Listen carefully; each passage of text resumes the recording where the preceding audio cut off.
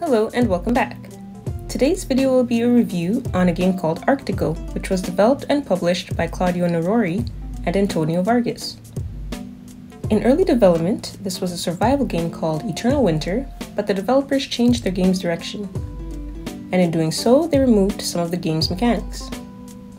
Arctico is described as an Arctic base building and exploration game. Your mentor, who is a scientist and inventor named Dr. Garcia, passes away and you're tasked with recovering her work, which is somewhere on Arctico.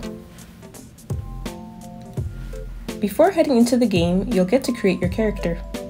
The customization options here are quite limited, but it's not the key aspect of the game. You also get to choose your flag color and you can name each of your dogs. I just went with the default names. Now here you have the cold, desolate island of Arctico. You'll start out in your small dome, which is equipped with a bed, stove, and workstation. While outside of your base, you'll find your sled, which will be pulled by your 4 sled dogs. In order for your dogs to transport you around the island, you'll need to take proper care of them. This can be done by feeding them from time to time and petting them. Also, when you're sledding, you have to avoid the water because your sled dogs will drown. As for some other activities that take place outside of your base, you'll need to mine for valuable resources, locate letters left by previous explorers, and go fishing to nourish yourself and your dogs. The resources that you gather can be sold or you can use them for experimenting and crafting.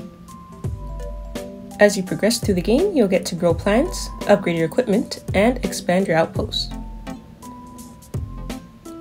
The visuals of this game is very clean, and the world is vast. As for the soundtrack, rather than having music, the background is filled with tranquil ambient sounds. I had some fun playing Arctico, but about an hour in, I got very bored.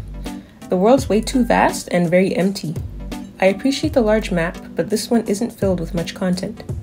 On that note, traveling by sled feels very slow, and the slow pace is emphasized by that empty space that you need to travel through. Realistically, the depths of the Arctic doesn't contain much, but it would have been nice to see some snow being blown by the wind or some animals. On the plus side, it seems that the developers provide frequent updates, but in this game's current state, I do not recommend playing it. Arctico has a fun concept and the game starts off strong, but the charm fizzles out way too soon. If you like Zen exploration games, you'll probably enjoy Arctico. I, on the other hand, got bored way too soon. If you enjoyed this video, be sure to give it a like and subscribe. Thanks for watching!